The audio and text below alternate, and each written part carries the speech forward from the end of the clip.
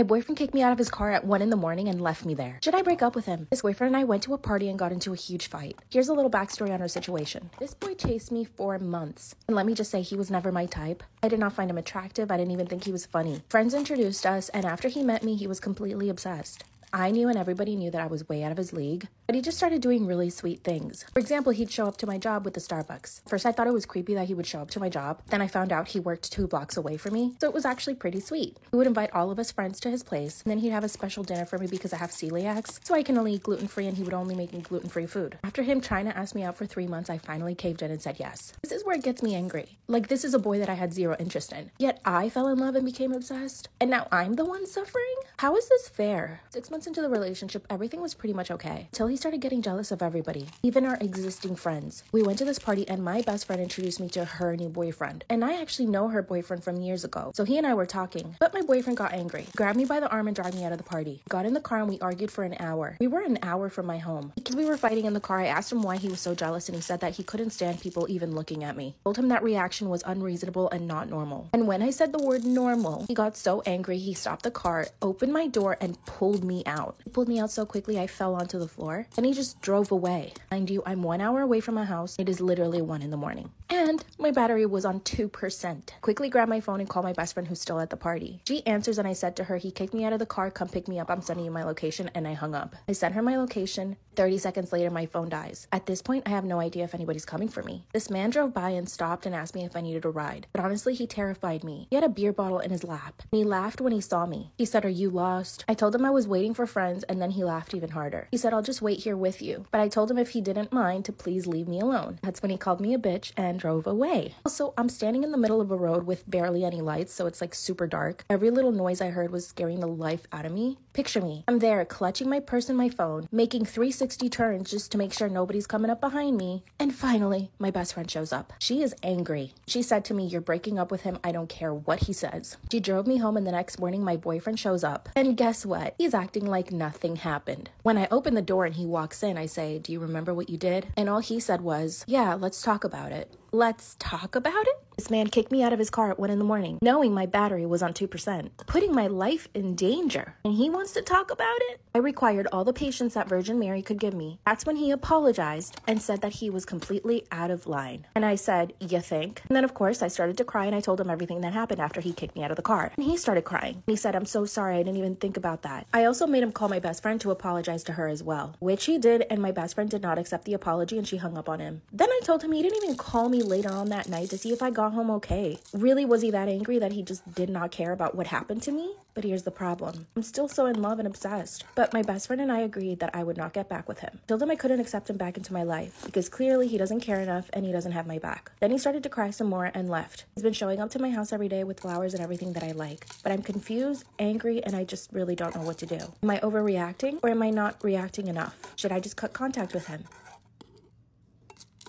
Growing up evangelical means that you assume you are going to marry anyone you meet that's of the opposite gender, of the same religion, and even moderately attractive. When I was 16, I started taking classes at the community college, and you can bet my ass was on the prowl, on the hunt for a good Christian man in the university setting. My first day of my first advanced creative writing workshop, I saw this guy in my class who had a "he is greater than I" t-shirt on, and if you don't know what a "he is greater than I" t-shirt is, it's basically like the bat symbol for Christian. And I was like, oh my god, I'm gonna marry him, obviously. So I went onto the class roster, I found the list of all the first and last names of all of the people, and I looked up each person until I found this guy's Instagram. And I found out he went to a church that a bunch of my friends went to. And I was like, oh my god, I can totally follow him right now and make it seem like we just have mutual friends and he was like a suggested person for me to follow, you know? And then he messaged me and was like, oh my god, I saw you in class today and I'm so excited to know that you're a Christian. And I was like, oh my god, I like your t-shirt. And he's like, do you want to get coffee before class next week and share our testimonies with each other?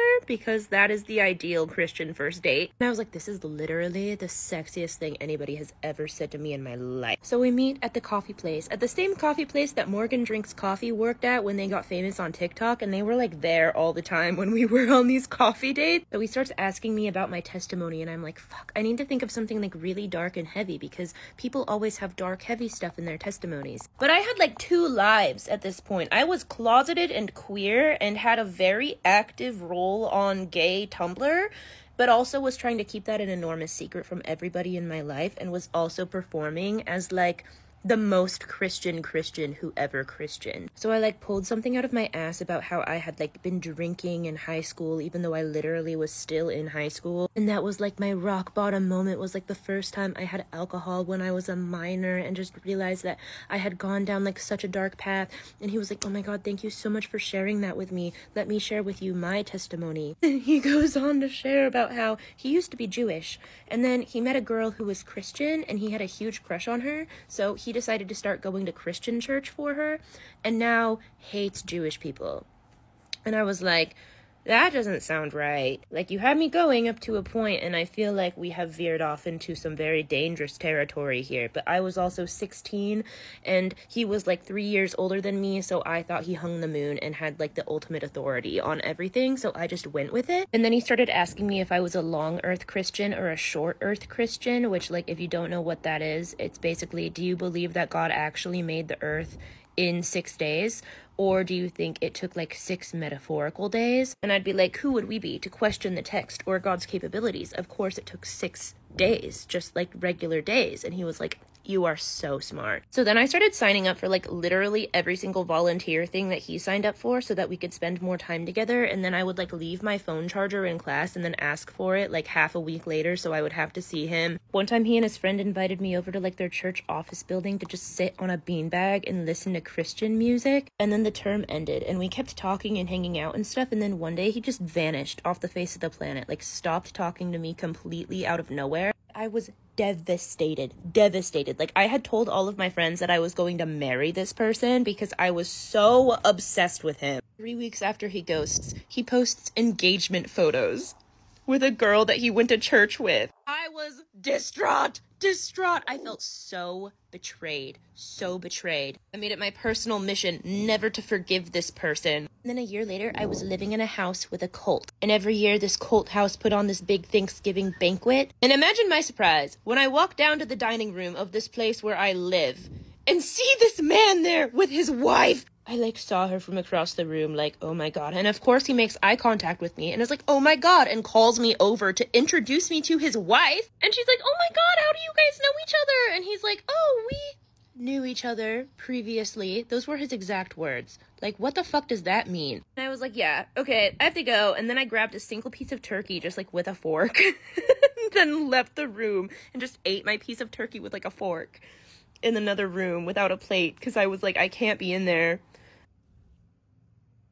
Am I in the wrong for leaving my friend in London on her 18th birthday? Before you all jump down my throats in the comments, listen to the story first. Let's flash back to 3 years ago. My friend was arranging her 18th birthday with me, herself, and about 4 other girls. Planned a meal out in London, the steakhouse, bougie as fuck. We're also planning a night out afterwards. Now, I don't go out, so I said I'm gonna go home after the meal. My friend and the rest of her friends were planning on getting a hotel in London for their night out. Because I knew I was gonna go out after, the guy that I was seeing at the time, he offered to pick me up from London to then take me back home. Because I had arranged what I was doing, I thought I was cushed there. I thought, yeah, it's gonna be great, just gonna go out for a lovely meal, go home, chill.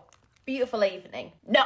So the day of my friend's 18th birthday, I received a message of some of her friends saying that they weren't going, so it was only going to be like 3 of us that were going out for this meal and a supposed night out. I feel quite bad for her because she did have this planned out for like a couple of weeks. And then 10 minutes before we leave, because me and my friend were getting the train to meet her other friend in London, she FaceTimed me and said, I think I'm just going to get a lift home.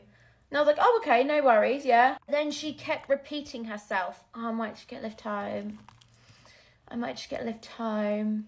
I might just get a lift home. Look, whatever you're insinuating, ask. Just ask me. But she never did. I assumed that she was going to get a lift with someone else, because she never asked me. Let's clear that up. Second of all, I know for a fact that the guy that I was seeing at the time would have not drove to London by himself to pick me up, so I knew his car would have been full. Get on with the story, Grace. Anyway, so me and my friend went to the train station and we had a coach replacement, so we got on the coach.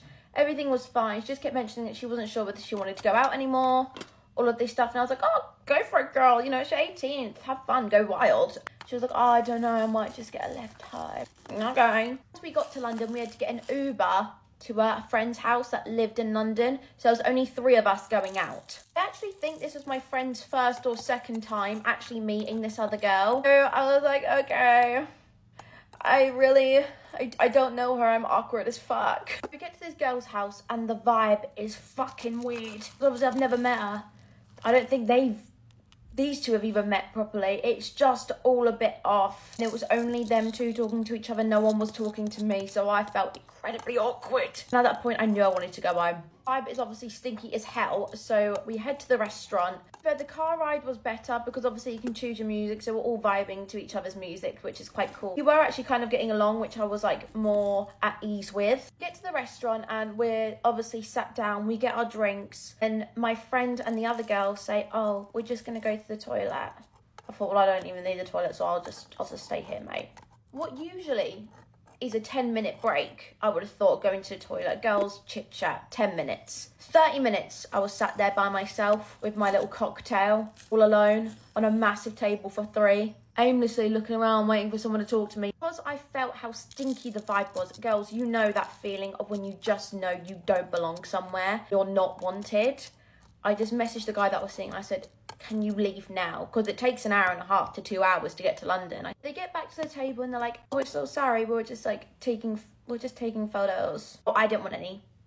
Thanks for asking. If I knew you were going to take photos, I would have came. But whatever, fuckers. So some time passes and we order our food, and yet again, Grace isn't talking to anyone because no one's talking to her. One of them situations where you can't actually think of anything to say because you're that awkward and anxious that nothing's coming out. It's like I've been mute. So I feel unbearably awkward, just sat at the end, and them two are just like nattering away to each other, and I'm like, oh, I want to go home. Food turns up, and I thought, oh, we're all going to be quiet now because we're all going to be eating our food. No. They're both still nattering away, ignoring me. They're like, and I'm just sat there like. So I then turn around and just say, oh, by the way, I am leaving soon. The said person is on their way now. My friend turns around and says, I thought I was coming with you. I said, excuse me, you never asked. But you were staying in a hotel. I thought you'd planned to go out with the other friend. No, you said you were going to get a lift, but you didn't ask. I thought it was going to be with someone else. This is the moment where it went completely silent for about 10 seconds straight. So awkward. I wanted to die inside. They were both looking at me like. I just turned around and said, well, I assumed that it would have been okay coming with you. I said, well, you assumed wrong. Ask. Don't do the whole, oh, I might get a lift home. Ask me. I look like a twat. Her friend starts piping up saying how disrespectful I am as a friend and that I'm not a real friend because I've just left her. So I haven't just left her. I thought she'd planned something else. If she was getting a lift home, I thought she planned that. If not, she was staying at a hotel. I just said, why don't she just stay at yours for the night? I don't understand. If you had originally planned a night out and you were staying in London, why is it all of a sudden a change? Because I've already organised myself that I was already going home. Why is it now my problem? Because I've already arranged myself. If you want to change your plans, that's on you. I called up the guy that I was seeing to ask if he had any space in his car. He turns around and said, no, Grace, my car is full. Can't take anyone else. I relayed back the information and it went down like a fucking shitstorm. I tell you, my friend and her other friend were absolutely raging at me, fuming. They didn't talk to me. Anything they said was fucking rude and blunt. And I was like, this isn't my problem. How are you not understanding that this was never my issue in the first place and now you've made it my problem? It's not my car. I can't just dictate what happens. The other girl was like, we're waiting until he shows up. We're waiting until he shows up to see if he actually has a full car. Go for it then. What a fucking weird thing to do. We're waiting. We're waiting. We're going to see if he's telling the truth. Fuck off. Actually, fuck off. But the bill arrives and I pay for myself and my friend because it's her 18th. Of course, I'm going to pay for her. The other friend didn't even offer.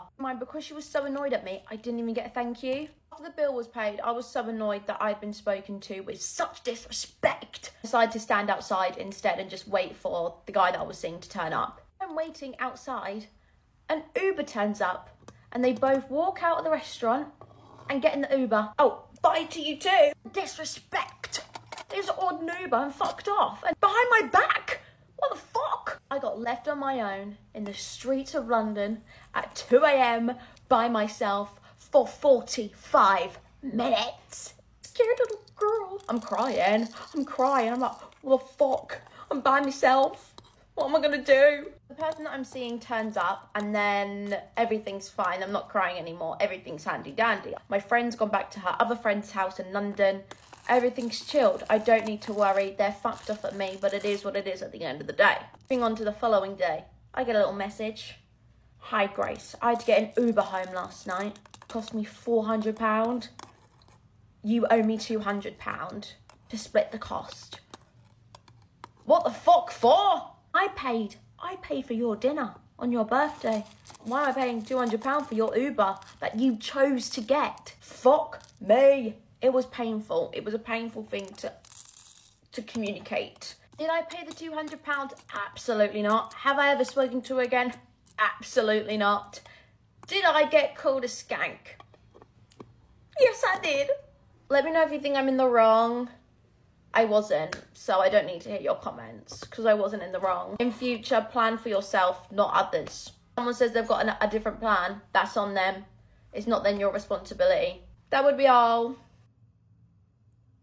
Every month the parade passes through my town and we're not allowed to look at it. I've lived in Arizona the past 15 years of my life, but I used to live in a small town in the middle of nowhere. I couldn't even tell you what side of the country it's on or if it's even in the United States. The only thing I know for certain is the name of the town, Point Pine. I lived in Point Pine for the first 10 years of my life, but after my 10th birthday, we moved out of the town and my parents never spoke of it again. They were trying to forget about that town and I didn't blame them. Since moving out of that town, Point Pine has not been mentioned again. Well, until now when I'm telling you about it. I want to preface this with saying that when I lived there, all of these things seemed totally normal as residents. But now looking back, it's kind of scary. One peculiar thing was the Point Pine Bakery. Whenever you went there, Mr. Terrence, the owner, already knew what you were going to order. There was a rumor spread by the kids around town that he was a magician that could read your mind. Also, whenever you paid for your baked goods, you had to tip him in clothing, usually being something that you grew out of. There was an old box up by the register filled with old baby clothes and shoes. That was one of the weird things, but it's not odd at all compared to the other things. Every year on your birthday, you had to get blood work done. To this day, I still don't know what the point of that was. Another weird rule was everyone had to be up at 8:13 a.m. There were even speakers for an alarm that would go off at 8:13 a.m. all over town, like some kind of amusement park. When those alarms went off, parents would wake their children as fast as possible as if it was like a fire or something. But certainly one of the weirdest things that happened in Point Pine was the Point Pine monthly parade. It happened every month without fail, and it was never on the same date. Each month, a student from Pine Point was chosen to be in the parade. The weird thing about this parade is that we weren't allowed to watch it go by. Not on the streets, not from the windows, and not even on television. We always knew when the parade was about to start because it always started the exact same way. You would hear a chorus of voices, like a church choir. The melody wasn't familiar to me. It sounded like it could be a nursery rhyme or something similar to that. Once you heard the first note, you had 5 minutes to get inside. Well, one year around 4th of July, me and my friend Lee decided we were going to break the rules and watch the parade. Which, now that I think about it, I'm surprised more kids didn't try to do this, because when you tell a kid not to do something, obviously they're gonna do it. But we didn't know where it was gonna be, when it was gonna start, or the path it was gonna take around town, so we had to just wait. Around the 3rd week of the month, we heard the chorus start. Me and Lee looked at each other and darted off into the trees. Everyone else near us raced to the nearest building. This year, my sister's friend Reed was chosen to work the parade. We were crouching in the bushes when we heard the chorus of voices get louder and louder, and then Lee said, "Dude, I see it." He tried to straighten up to see what he was seeing, but I was always a short kid and I couldn't see over the brush. Then Lee said, "Oh no," and covered his head and ducked down, hiding from that. I yelled to Lee, "I can't see anything." Then Lee goes, "Shh, they might see us." I froze with fear and I stopped moving until they were about to pass right in front of us. Then Lee dove to the ground. Lee screams, "Oh no," and gets in a cradle-like position. Then he covers his head with his hands. I looked at Lee and asked, "What?" "I saw her. I saw that girl," he yelled. That's when I realized he was talking about Reed. I tried to get up to see, but Lee pulled me down to the ground. Then he looked at me and he said, "You don't want to see it." I think this was the first time in all the years I've known Lee that he looked genuinely terrified. I turned my back on the parade and looked at Lee. I'd had enough. I asked him, "What did you see?" He looked at me and said those things. They're eating her, but she doesn't even care. When Lee told me this, he started crying. At this point, part of me didn't even want to see what was going on with the parade. That's when I heard the singing get louder. They were coming towards us. I shut my eyes, but the voices continued for a few more minutes.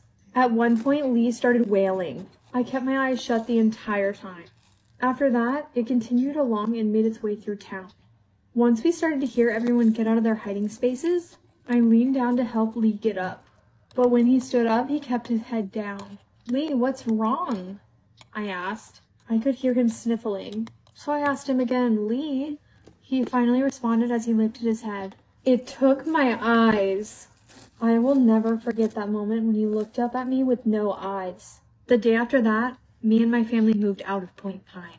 I never knew what became of Lee after that day. Just minutes after we left, my parents started to act like Point Pine never existed. And as far as I know, Lee was the only person to ever see Captain that parade. Things my ex did to me and I still stayed. This could be about one ex or multiple. You take your pick. Let's just get right into it. Tried to choke me in a corner while drunk, and no, not in a fun way. Really shouldn't be laughing because it's not funny, but like at this point, it's how I cope. Number 2, wrote a girl's phone number in his notes app while he was out at a bar. And yes, I did find this in his notes the next day. Figured out what area code that girl's phone number was and figured out who the girl was.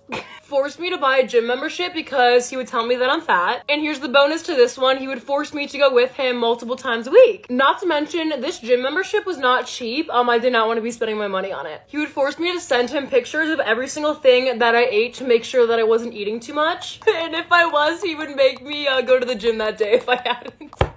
Oh my gosh. Would constantly tell his roommates that he wants to hook up with his math teacher, like the assistant one. And typically the assistant teachers were like our age, so that just made it so weird. I mean, regardless, it's weird, but yeah, I would have to know that every single time he would go to that class every week that he would be thinking about hooking up with her. So awesome. But shout out to his roommates for letting me know this. That's how I found out a lot of this, so this makes it even funnier. Next one might be the best one. He invited a girl over while I was already in his bed sleeping for the night. Like fully, I was already asleep for the whole entire night. We were sleeping at his house and he invited a girl over and they hung out downstairs like one floor below where I was sleeping. And not only did he invite one girl, he invited their whole friend group. He was hanging out with the whole friend group. This was a girl he used to talk to as well. Thought I'd mention that. Yup, just sound asleep in my boyfriend's bed and there he was, one floor below, inviting girls over that he used to talk to.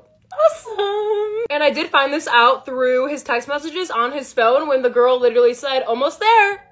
And I got confirmation from the roommates. So again, shout out to the roommates. He would FaceTime girls behind my back and then delete it off of his phone, but then I'd find it on his computer the next morning. Again, these are girls that he did used to talk to, so that makes it even better, right? If we ever were having an argument in the car, he would force me to get out of the car and then literally leave me there, even if it was in the middle of nowhere and I had no way to get back. Sometimes he would come back for me, but if he did, he would just call me a bitch the whole entire car ride home, or just multiple names that I cannot say on here. But I mean, like, at least he picked me up. In my head, I was like, oh, he's so sweet. Like, he came back for me. That was so nice of him. And I'm not even kidding. Like, literally, that went through my head. I was supposed to pick him up from the bar this one night, but he wasn't answering me, which kind of made me nervous, and the bar was already closed, so I drove all the way there to see what was going on and found him on the sidewalk, walking home with a girl. So I pulled over and said, "Guys, get in! I'll drive you home." And yes, I drove her home. And I stayed with him. I mean, I had a talk with him the next morning, but I stayed with him. Yeah. Fun fact, this was the exact same girl whose phone number he wrote in his notes where I figured out the area code, so that was even more fun for me. I was like, oh, all the pieces are coming together. So fun. And yes, you guessed it, he did this same exact thing with the same exact girl the weekend after. I did still stay, even though he did it for a second time. 2 weekends in a row. This one night, we were in like a really bad fight, so he invited a girl over 5 minutes after I left, and I only know this because his roommates told me the next day. So, isn't that so fun? Gosh, all these are so fun. Isn't this just awesome? This next one is really fun. A girl in my sorority who I wasn't that close with called me and she said, "Hey, I saw your boyfriend dancing and like doing other things with this girl at a bar last night. I just want to make sure that you guys are still dating." I was like, what? I said, "Yep, we are still dating. Thank you for letting me know." Here's another good one that I actually found out myself from looking through his phone. He went up to a girl at a bar and told her that he wishes they never stopped talking. And I found this out because there was a text message from her on his phone that said, "Did you really mean everything you said last night?" What did he say? What the hell did he say? Awesome.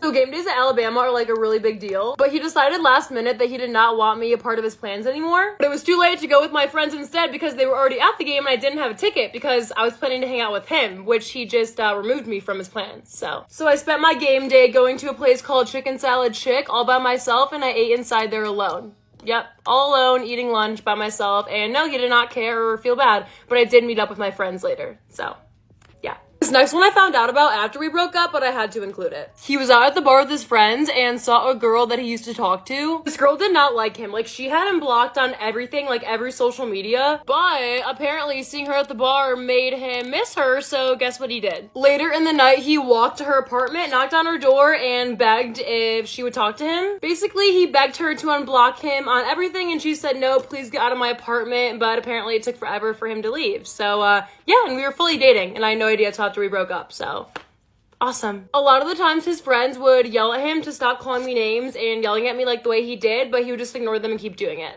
So, okay, last one, best one. I don't know if I can say this one. So he would force me to wake up at 4 a.m. to go stand outside of Target with him because he always wanted these sports cards, but it was like limited to one per person. He would force me to go with him so he could get more packs of the cards.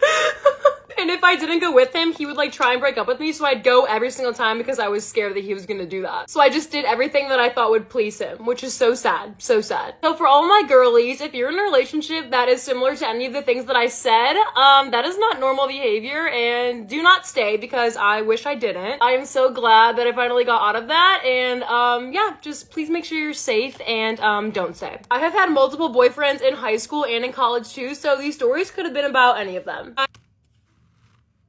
My fiance confessed that he's ashamed of my poor family. Disclaimer, this is not my story time. It was sent to me on Instagram. I grew up really poor, but my family has come up in life. My father opened up his own business and my mom and him run it. Although it's not a huge lucrative business, it's still comfortable enough for my siblings and I to be happy. Because of the way that I grew up, I knew that I wanted to marry a rich man, and he had to be rich. I had 5 serious relationships before I turned 25. I broke up with each guy because I knew that they weren't going to be able to give me the life I wanted. There's 2 things I know. I did not want to get to 27 and not be married, so I knew I had to act quickly. Started hanging out where I knew rich people would hang out. This is where I met my bestie. This girl had my back. If she was going to Paris, she'd take me to Paris. She would pay for everything. My parents neglected her and my family basically took her in. So she would come to my parents' house once or twice a week to have dinner. A few weeks later, she introduced me to my now fiance. And she hated him. He told me to stay away from him, but I couldn't listen. See, he's hot, plus he has money. And he targeted me. The first night he met me, he could not stop looking at me. We hung out every day for a week, and after that, he asked me to be his girlfriend. Of course, I said yes. A few months later, I moved in with him. My family approved. His family loved me too. Sometimes he would comment on my family's house, to the way that they dress. My parents came over to his parents for dinner. He told my dad in passing that it looked like he didn't have enough time to get ready. My dad was wearing a button-up shirt. He and I got into a huge fight that night, and that's when he confessed that he was embarrassed by my family. That's when my boyfriend's parents asked me to forgive him. They said they were ashamed of his behavior. I forgave him, and once I did, he proposed. He told me he wanted me to be a stay-at-home wife. That was my dream. All I wanted was to have kids and raise them at home. Parents were happy about the engagement, and so were his. As we started planning the wedding, he started saying things like, "I hope your parents aren't going to wear what they usually wear to the wedding." And he insisted that my dad needed to buy a $3,000 suit. Otherwise, he wouldn't look expensive enough. And that's verbatim. We got into another huge fight. He showed up to my house with a Mercedes apologizing. I'm not sure what to do. Should I even marry him? I know my life with him will be complete luxury. What should I do?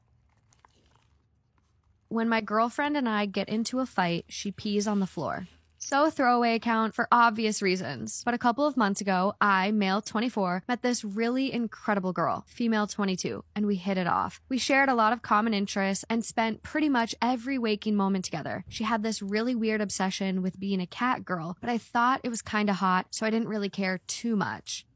Even though it was pretty early into our relationship, we decided to move in together. And it was pretty good for the first couple of weeks. But then things started getting weird. I'm not going to beat around the bush, and I need you to understand that I'm being 100% serious. She started pissing on the carpet when she's frustrated with me. She says it's a part of her kinship or something. But when we have an argument, she'll just squat and piss somewhere in the apartment. I don't know what to do. I'm losing my mind, and my entire apartment smells like urine. I do genuinely enjoy her company, but this is getting out of hand. I need help, please.